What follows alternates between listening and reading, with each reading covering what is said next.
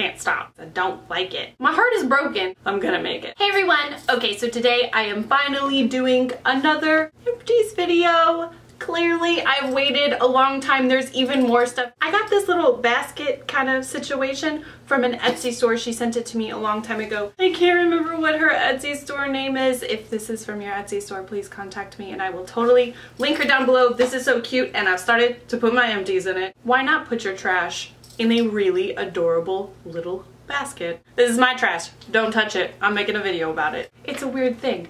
Anyway, if you've never watched my empties videos before, I really like making empties videos because it's kind of like a favorites video. And you've used the whole thing, so you've got thoughts about every single thing, but I have a lot of things, so I'm going to try to keep my thoughts kind of brief. First, I have something very, very, very sad to talk about before I get into things that are in the basket. I bought this concealer yesterday night. Late last night. I'd been meaning to try it forever because it's like everyone's favorite. It's the MAC Pro Longwear Concealer, and my friend Dana, who has a channel on YouTube, Dana Ann Lolly Dolly 128, she told me, she finally pushed me over the edge and was like, no, you really need to try it. Bought it last night at Macy's, and then today I was like midway through using it for the very first time and I dropped it and it broke. And I'm pretty much devastated because I was really liking it, and then it was like all down my leg and on the floor, and the glass was like chipped here. I kind of broke off more of it because I tried to save my own day, though I was very heartbroken, and I used my little beauty spatula and I put it into a travel jar that I had on hand. I'm not completely convinced that it's not full of shards of glass, which is terrifying. My heart is broken, but I wanted to include this as an empty because yeah, I finished this product in less than 24 hours. I'm going on about this too long, but are you devastated for me? Because I'm devastated for me. Onto the basket. First up, a moisturizer. This is the Vaseline Spray and Go Moisturizer. It moisturizes in seconds and is the Cocoa Radiant version. You probably know that I've been using the original Vaseline Cocoa Radiant lotion since high school, all over my body, after every bath, shower, whatever. I love it. It's my favorite. This is an empty as well.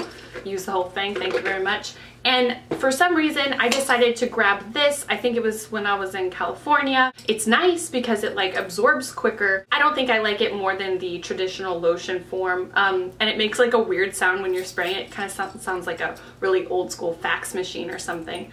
That's kind of exciting, but I don't know. Next empty is a hairspray. I got this one from Sally's Beauty and it's called Hairspray Addict. Makes hair color 2 times more radiant, and it's a color brightening and shine hairspray. I liked this. It did make my hair a little bit crunchy, which I'm actually kind of a fan of. The smell wasn't bad. It was a good hold. I didn't really notice anything crazy as far as like making it shinier, which I was actually a little bit worried about because sometimes the shine products can make your hair feel a little bit greasy. Not bad. Another hairspray is the John Frieda Luxurious Volume Visibly Full Touchably Soft All Day Hold Hairspray. Didn't love this one that much. I mean, I got by with it, but it didn't help me that much. Sometimes if I want to use hairspray, I kind of want it to do something, you know? Next up, I've got this Dial Hello Kitty Antibacterial Foaming Hand Wash. I got this at Target a long time ago. I had it in my bathroom. I loved the way it smelled. I think it's really cute. Loved it. I don't know if they still have it because I kind of had this for a long time. Sometimes I'm washing over here, sometimes I'm washing over here, and I have different soaps everywhere. I don't think that's very efficient, but whatever. Liked it. It's not anything special. Next up, I have a face powder. This is Maybelline Dream Wonder. I've been using it as a setting powder, touch-up powder through the day, and I've said in multiple videos already that I wasn't like that in love with it, but for some reason I repurchased it already. It doesn't look cakey, but I don't know, it's kind of here and there. I don't like the packaging as much as I thought I did before, so I don't know. I got the color Buff Beige, still on the fence about it even though I repurchased it. Next, I've got 2 makeup removing towelettes, and these are the ones that I love and I go to all the time. This is the Neutrogena Makeup Remover Cleansing Towelettes. Love these. I definitely prefer the off-brand ones, like the generic versions, because they work just as good and they're not as pricey. And then I also have the LA Fresh Oil-Free Face Cleanser. I don't love the scent of these, actually, but they work. And they're really soft, which is nice too. Whoa, even more face wipes. I use these every day at least once. And these are the CVS Pharmacy brand, and they're the hydrating cleansing towelettes for all skin types, and these are like non-irritating, non-drying, fragrance-free, all of that. So basically this packaging is like, these are the ones you're gonna love, LeighAnn, but for some reason I haven't purchased them again. I loved these though. Next up, even more Neutrogena, oddly. This is the oil-free acne wash, and it has salicylic acid in it, and I think it was good for my skin. I don't think it like dramatically improved my skin. I still have clogged pores and stuff. I don't think it did anything bad to my skin, but I don't think it dramatically improved it either. This is the CoverGirl Outlast Stay Fabulous 3-in-1 foundation. Love this stuff. I totally stand by it. I've used it in a bunch of videos, and this one isn't completely gone, but I've had it for a long time. I could use my beauty spoon, but I feel like it's getting old and I just need to go ahead and toss it and get a new one. I am like getting out of breath right now because I'm going so fast because I have so much stuff and I don't want this to be an 80-minute video. Next up, I've got 3 mascaras. I've got the Benefit They're Real, amazing. You guys know I love this one. And then I've got Maybelline The Rocket Volume Mascara, and this one's waterproof and there's absolutely no label on it anywhere because that's how much I love it. Then I also have the Maybelline Pumped Up Colossal Volume Express, waterproof, and this one's not even empty. I just decided to throw it away because I don't like it at all. I don't know if it's me or the brush, but I'm blaming the brush and I'm throwing it away because I don't like it. Next up, I have a Batiste dry shampoo. You guys know this is one of my favorite brands, and this one is the Floral and Flirty Blush scent. Didn't love this scent, but I do love the dry shampoo. It still works even though it's not my favorite scent. Next up, I've got one of my all-time favorite products. You probably know what this is already if you've been watching my channel for a while. It's the Revlon Just Bitten Kissable Balm Stain in the color Honey.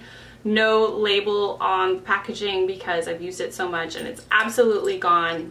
Good to the last drop. I could probably like scoop it out, but I'm not that crazy. I just repurchased. Next up, I've got one of the Bare Minerals original foundations in the color Light. For a while, I was using this as kind of like an under eye brightener. I haven't been using it for that lately because I've been using that IT Cosmetics powder. Next, I've got another powder. This is one I was relying on for a long time. I was carrying it in my bag. This is the NYX Stay Matte But Not Flat Powder Foundation. And oh, actually, what happened was it broke.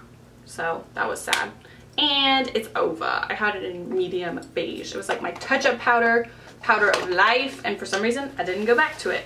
I don't know why. I think I have commitment issues. Next up, I've got my favorite eye makeup remover. Since I wear waterproof mascara, I have to use a heavy-duty eye makeup remover. This is the Neutrogena version, and this is the generic version of the Neutrogena version. It's my favorite. I keep going through them at a rapid pace. And next up, I went back to my old fave deodorant. Remember how I was gonna use that other deodorant? That didn't last. Sensitive Skin Secret version, and there is a hair closed in the cap. That is sexy. And then I have the Secret Hypoallergenic version too. I think these are overpriced. I think they like do weird things to my skin too. So I like kind of hate them, but they work so well. I can't stop. It's a struggle a little bit. It's not a big struggle. I'm not worried about it. Don't worry about me. I'm gonna make it. Next up, I have a shampoo. This is the Moroccan Oil Extra Volume shampoo. This was kind of like my alternate shampoo with like other shampoos sometimes. I've had this for a long time. It's pretty good. It didn't like change my life, but it was okay. I still haven't encountered a shampoo that changed my life, so someday. Next up, this is the Olay Regenerist Eye Lifting Serum. I like this eye cream. It feels really great. It is a little overpriced though. Next up, I have the CVS version of the oil absorbing sheets. They're kind of the copycat version of Clean and Clear. The blue ones, they are my all-time favorite, and the generic work just as well for sure. And now I have a bag of empty self-tanners. You guys know I love self-tanners, and so obviously I use all different kinds. I am an equal opportunity. I don't know if that's the right thing to say, but I like to try all different kinds. This is the Jergens Natural Glow 3 Days to Glow Moisturizer. This is just a gradual one, and it gives you like a little bit of color. It's nice. It kind of smells bad. Next up, this is the $1 Million Tan Icon Extreme Tanning Mist or Spray or whatever. This one's nice. It has more of like a green tone to it. I like that.